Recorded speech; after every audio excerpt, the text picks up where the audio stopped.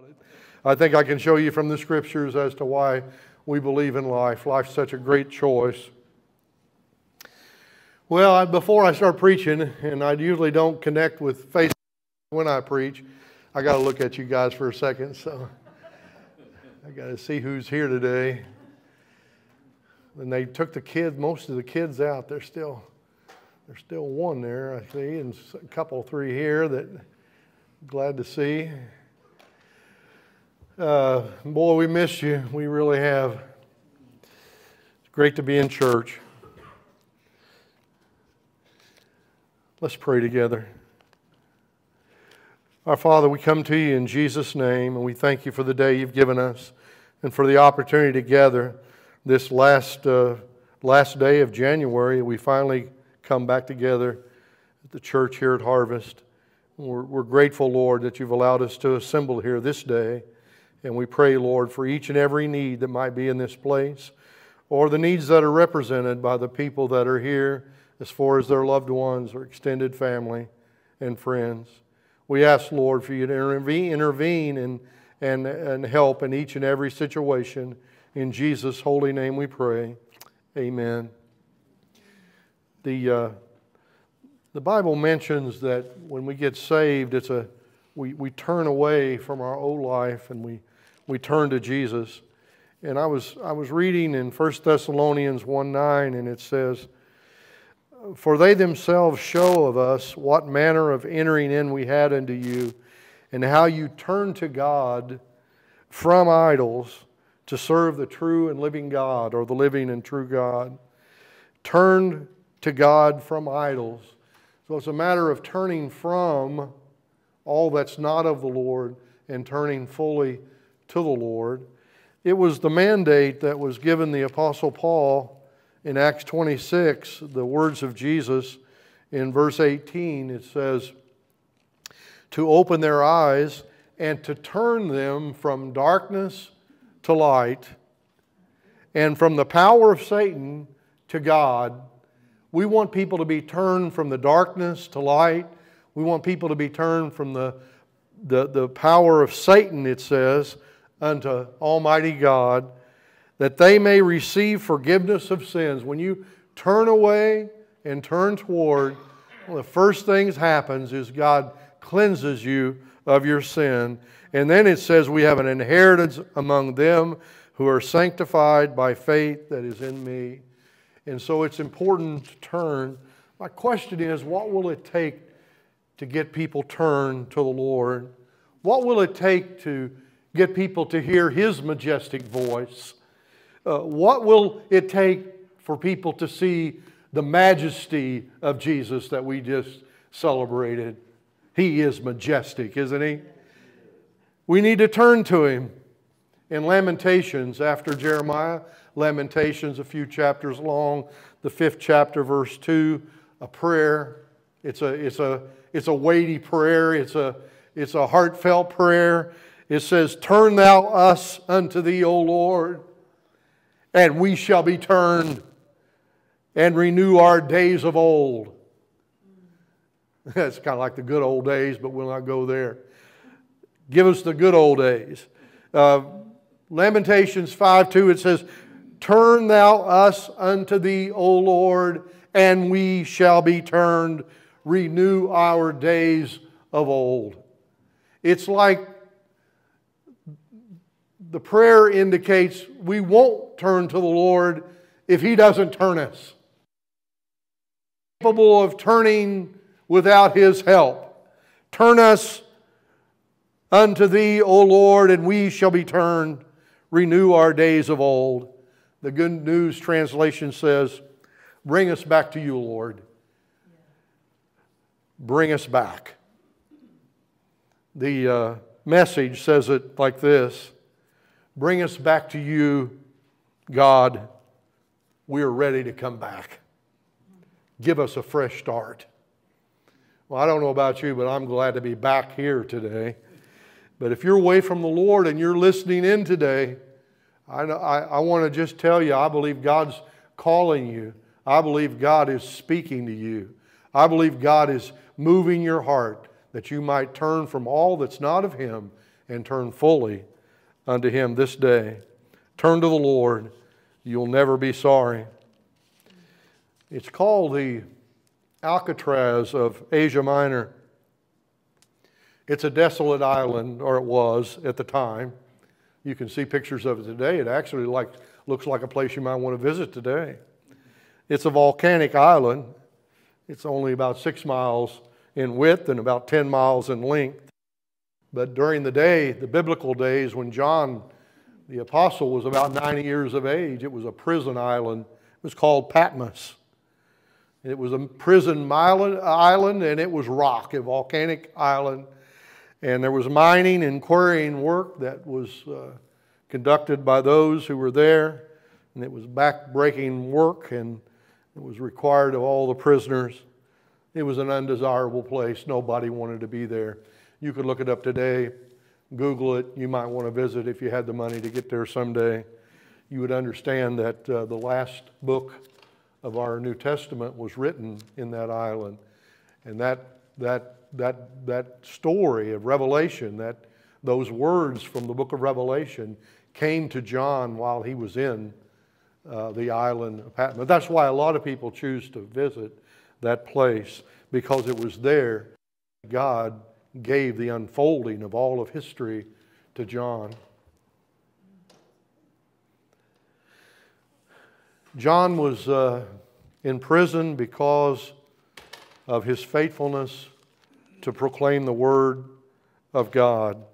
It's in the 9th verse of chapter 1 in Revelation.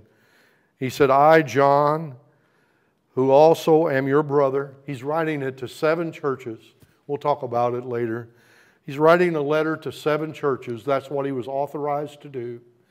And he said, I, John, who also and companion in tribulation and in the kingdom and patience of Jesus Christ, was in the isle that is called Patmos for the Word of God and for the testimony of Jesus Christ. Because of his faithfulness to Jesus Christ, he was exiled to this prison island. There's some I don't know how accurate the history might be, and maybe you've heard it, that they actually boiled John in oil, but he survived it. And so what do you do when you can't kill a man by boiling him in oil? You send him to Patmos. I don't know if that's true or not, but I've just read that historically, and you could look it up and verify it as well, that that's one of the things that's said about John. He's now in his 90s, and he's in a prison island. That's no way to treat the apostle whom Jesus loved, the disciple whom Jesus loved, but he was treated shamefully. Sometimes, and people are always asking me, what are we going to go through? You know, is there going to be tribulation, or are we going to make an exit?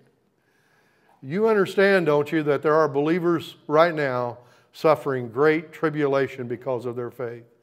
And many have given their lives already and presently. Some are detained and some are incarcerated. Some are being treated shamefully, if you didn't know. There are those that are tortured for Christ today even, and have been through the years. And then we wonder, will we be spared? Will we be spared persecution or hardship? I don't know. John wasn't. How many believe Jesus loved him? He loved him. John was pretty convinced that he loved him. Sometimes we're not spared unjust treatment. And sometimes hardship happens. And sometimes life gets uncomfortable. And it looks like the devil has everything going his way. And I would defy anyone to challenge John in his walk with the Lord and say he brought it all upon himself. Did John know nothing of faith? Maybe someone would say today. Didn't he know that you could faith your way out of something like that? Didn't John understand the authority of the believer? And couldn't he put the devil to flight and escape all of this misery that he was going through? I hate to use words that are used by others, but come on. I'll leave off part of it. Come on. Challenge his walk with our Lord. He gave us the fourth gospel that bears his name. He gave us 3 epistles, 1st, 2nd, and 3rd John. And he gave you the last book in your New Testament. He was a man of God. He loved Jesus. And he suffered. He suffered for the cause of Christ. And now we wonder, will anyone hazard their lives again for Jesus Christ? John was in an extreme environment. He was in the worst of circumstances. But God visits him, and he visits him with voice and vision. It's in the 1st chapter of Revelation. It's beyond verse 9. In verse 10, he said, I was in the Spirit. I was in the Spirit on the Lord's day. Now, there's a lot of people that have definition as to what it is to be in the Spirit. And some of them may be right, and some of them may not be even close to right. But for John, he said, I was in the Spirit, and he's writing under the influence of the Holy Spirit, so we know he's exactly right. I believe it's an experience beyond the normal senses.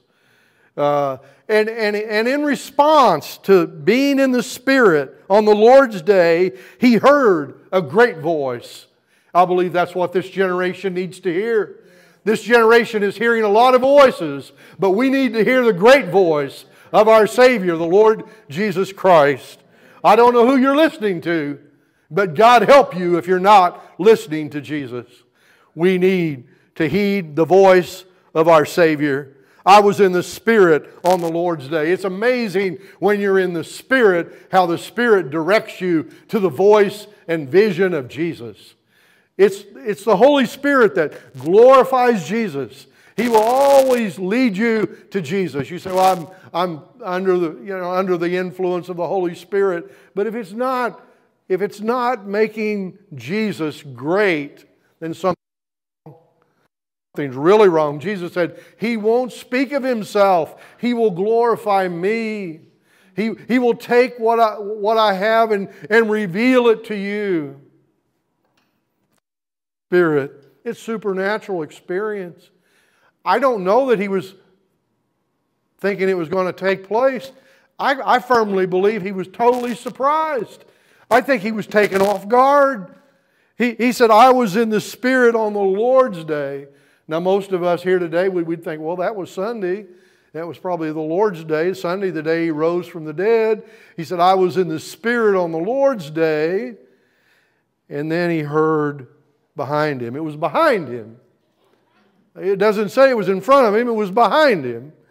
The voice was from behind, and it was like a trumpet. Like a trumpet. Like a trumpet. Well, the trumpet is significant in Scripture. It's significant in the second coming of Jesus Christ. The trumpet shall sound. The trumpet was to call to convocation for people to come. It could be a battle cry. You want to hear a little funny story? I was in a little flea market thing, and I looked at this. It looked copper to me, and it was about this long. It was a horn. It looked like a horn. It had a mouthpiece. It had some stuff wrapped around it. A couple places looked like for your handhold. And I think it had $16.95 on it. I said, who in the world would give $16 for that? Right? Well, I made a trip back in one day, and a few weeks ago, and it had a slash through it. And I looked over and I thought, what does that slash mean? And that slash had 3 different colored slashes. And this particular slash, 75% off. Well, I'm not real smart, but I did my math real quick in my head, and I think I'm going to buy that, whatever it is, for $4. At least it's a conversations piece.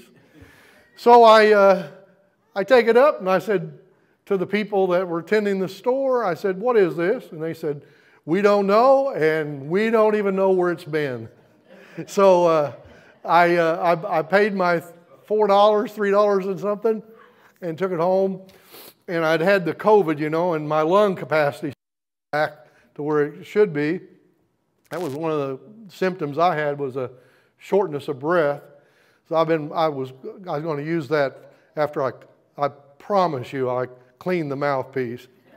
But I was able to blow it finally. I practiced, didn't get anything 2 or 3 times. Then finally, I just realized you gotta blow into it with all you got, and it made it sound like a moose sound, didn't it? It was a sound anyway. And then I decided, well, I'm going to look this thing up. I got to figure out what it is. Nobody else seems to know. So I looked it up, and I think Etsy, and there's a few others. Hard to find it, but it was called a hunting horn. And if you ever saw pictures of a fox hunt with the horses and the dogs, you'll usually see somebody with a horn to announce the hunt. And so it was a hunting horn, and I saw one for $140, looked just like my $4 one. So I'm feeling better about my $4 one, you know. So the grandson and granddaughter were up. Cole Matthews was up there, and he's young and tough and stout and got lots of lung capacity. I said, "You want to try to blow this?" And he said, "Yeah, I'll do it." I said, "Well, I'll wash the mouthpiece for you." And he started low, and after he'd practiced once, I think, he right off he blew it, and I could only make a blast on it, short blast, promise you, this much of a blast. But when he blew it, you know, and then he raised the horn, and he said, "That's like a battle cry," and it really was. And so I was hoping he could be here today to blow it for you. But there's a trumpet. Behind me is a great voice as a trumpet. It was a trumpet blast. Now, we've had a lot of fun with that horn, and we're going to continue to have fun with it. He said this, the voice that spoke like a trumpet, a great voice, said, "I'm Alpha and Omega." First Greek letter, last Greek letter, the A and the Z of what we would know in our alphabet. The first and the last. "And what thou seest, write in a book, and send it to the 7 churches which are in Asia, unto Ephesus, unto Smyrna, and to Pergamon, and unto Thyatira, and unto Sardis, and unto Philadelphia, and unto Laodicea." And he names the 7 churches. These are actual churches.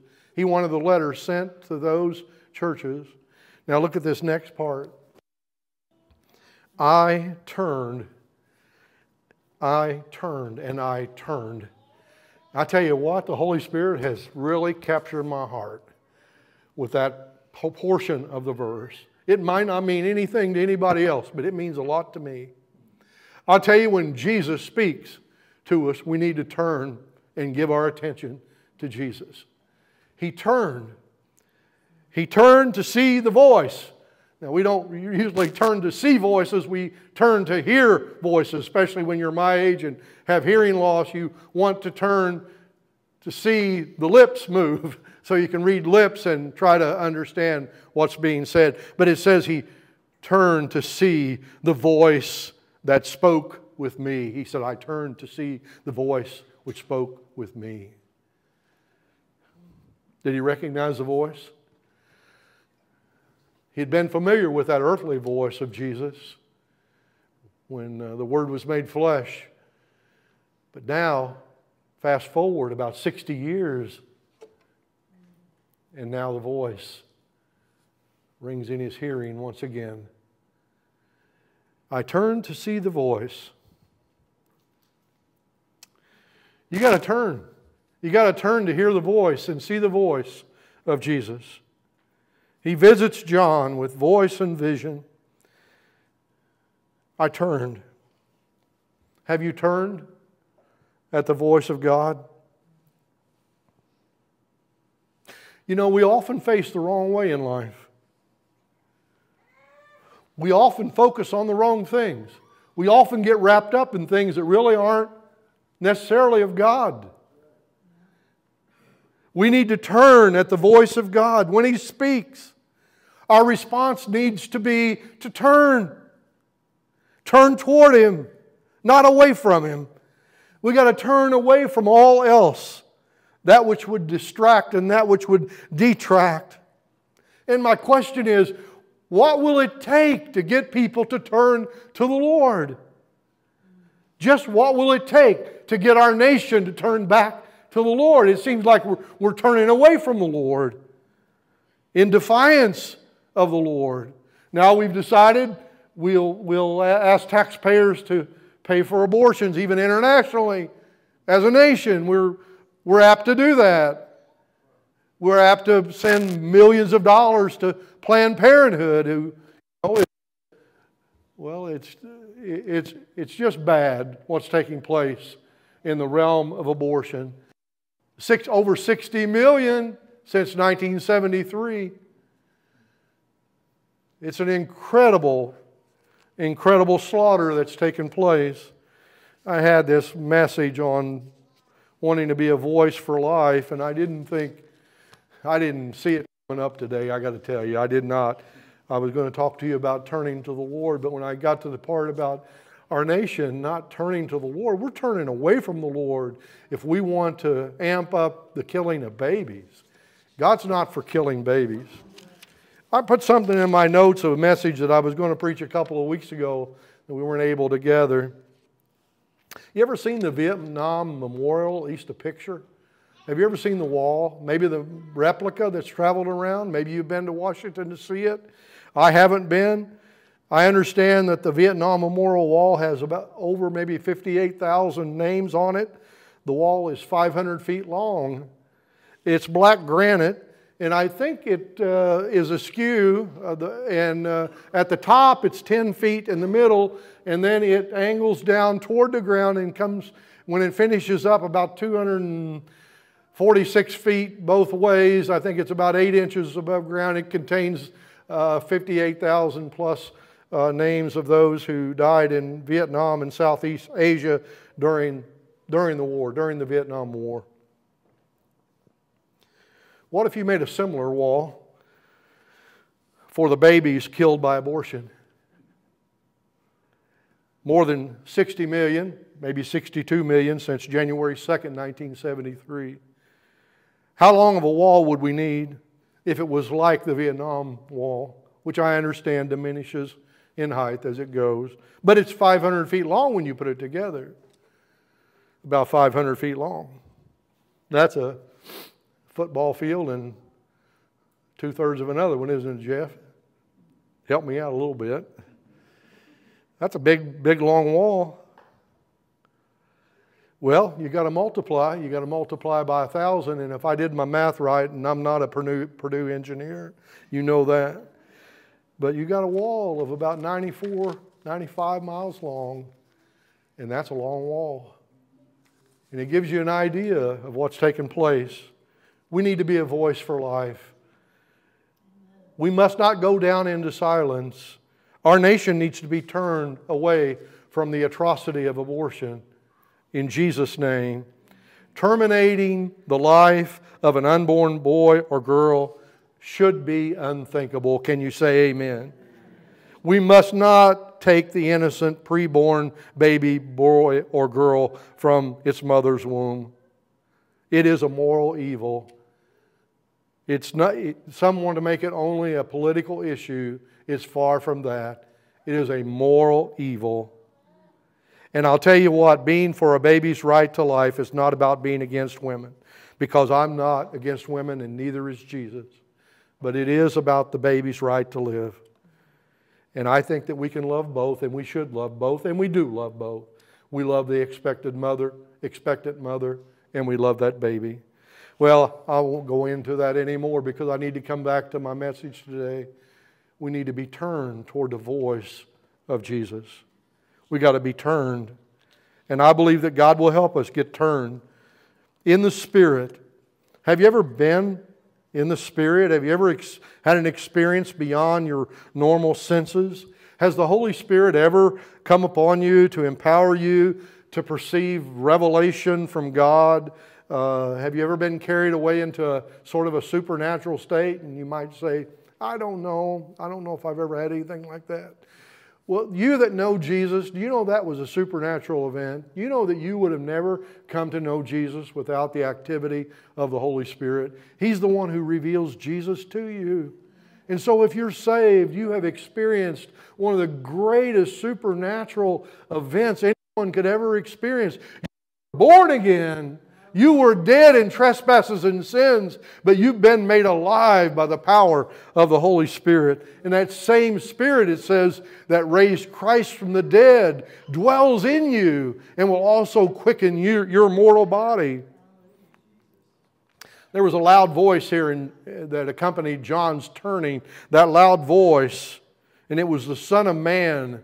That title is used here, and it was a title that Christ most often used of Himself in the Gospels, about 81 times. We don't want to forget the Word was made flesh and dwelt among us. We don't want to forget that God is with us. Thou shalt call His name Emmanuel, which is being interpreted, God with us. We didn't read it, but He said, I turned to see the voice. That's in verse 12, that spoke with me. And being turned, I saw 7 golden candlesticks, better translated lampstands. Not a menorah with candlestick coming up, but actually something to hold the lampstand. To hold the lamp, rather. It is the lampstand. And that's what he saw. He saw 7 of them. Remember, there were 7 churches. And before we get done reading here, we understand that those lampstands represented the 7 churches. And Jesus had something to say to each of those 7 churches. And I just wondered if you would care if Jesus had something to say to Harvest. How many believe we're a real church? Would Jesus have something to say to Harvest in the way of correction or commendation or judgment? What would He have to say to us if He wanted to speak to us? And would we be willing to turn and hear His voice speak to us? It says, in the midst of the 7 lampstands, one like the Son of Man. That's verse 13.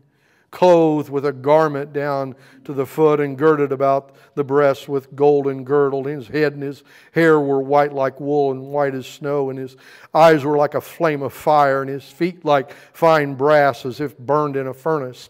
And His voice like the sound of many waters, like 1,000 Niagara Falls. His voice reverberated. He had in His right hand 7 stars, and out of the mouth went a sharp 2-edged sword. And His countenance was as the sun shining in its strength. And when I saw Him, I fell at His feet as dead. It just totally overwhelmed Him. It short-circuited Him. He fell down as a dead man. This is Jesus in all of His glory.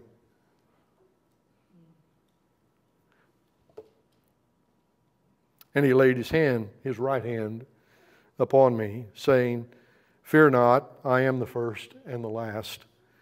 I am He that liveth and was dead, and behold, I am alive forevermore, and I have the keys of death and hell. Write these things which thou hast seen, and the things which are, and the things which shall be hereafter. The mystery of the 7 stars which thou sawest in my hand, and the 7 golden candlesticks or lampstands. The 7 stars, the angels or the messengers of the 7 churches. And the 7 lampstands which thou sawest are the 7 churches. Jesus loves the church. You'll notice it says He was in the midst of the church. He was standing in the midst of the church. And He wanted John to write a message to each of those churches. I think that this is our first service of the year. How many of you would welcome the Word of Jesus for us in a time like this? How many of you would vow to turn to hear the voice of Jesus in an hour like this? I tell you can hear about anything you want to hear these days. Well, actually, they're muffling the voices of some, aren't they? Some are trying to be silenced and censored and canceled. But, I don't think anybody's going to be able to cancel the voice of our Lord and Savior, Jesus Christ. How about you? Let me close here today emphasizing the message that we must turn. It's crucial in this hour that we turn to Jesus. Let me start in verse 1. It's the revelation of Jesus Christ, which God gave unto him to show unto his servants things which shortly must come to pass. And he sent and signified it by his angel unto the servant John. So it's this is the unveiling. This is what the word means. The word apocalypsis is from the Greek, which is translated the revelation of Jesus Christ. Now, most people, when they think about the apocalypse, they're thinking of something, that's really bad, destructive, the end of the world. But the word actually means to show or expose or to view. It's to disclose or uncover. So it's the unveiling, the explaining, the making known, the revealing of what we would celebrate today is that He's making known spiritual truth to us. What's been a mystery is now being made clearly visible. And that's what the book of Revelation is about. And we'll investigate more, but let me close with verse 5. Down in the middle of it, it says, "Unto him that loved us and washed us from our sins in his own blood." He loved us. He washed us in his own blood. And the next verse says, he's made us a kingdom of priests. That's what Jesus has done for every one of us. He loved us, and because He loved us, He's cleansed us. And because He's cleansed us, He's made us into a kingdom of priests. That is, that we have been given ministry assignments, and we want to be faithful in those, especially during these days. Let's rise up and be faithful for the cause of Christ. Amen. Amen. You're apt to be jostled a little bit, not just by the world, but I believe the Holy Spirit is going to do some amazing things in getting people's attention. Have you ever felt like you were just frustrated? Well, if you haven't, you ought to try being a pastor. Have you ever been frustrated by trying to get people's attention or keep people's attention? Were you a parent? Did you ever have trouble getting your kids' attention or keeping their attention? Maybe you've been a teacher. I don't know. But have you ever been married? Christy, you say her protest would be, "I can't ever get you to listen to me. Pay attention." Well, that's a struggle, isn't it? I tell you what, God knows how to get our attention. Now, I would have thought by now, at this stage in my life, that God would have the attention of this nation, but not so. And I say to you again, what's it going to take? What's it going to take for us to turn and give God our attention? Let's do it. Let's do it. The hour is late. We must give Him our attention. Believing for healing in Jesus' name, restoration, complete recovery. We're believing for great miracles. You that stand in need of God's touch on your life in any way, I pray that He will in fact move in a supernatural way upon you. God has blessings for His people. I mean, in the midst of the adversity, He still comes. I mean, for John, how could it have gotten worse? But, in that prison island, in that old rocky prison island, God broke through. He broke through into his life. And He gave us the last pages of our Bible that would be delivered to churches, real churches, with important messages about the unfolding of time and history. Father, thank You for Your Word. Thank You for Your people. I pray no one goes away from here not thinking about the great importance of us turning toward You. May we turn to see Your voice as You speak to us. May we give our attention to You in Jesus' name. And everyone said amen. Amen. Thank you.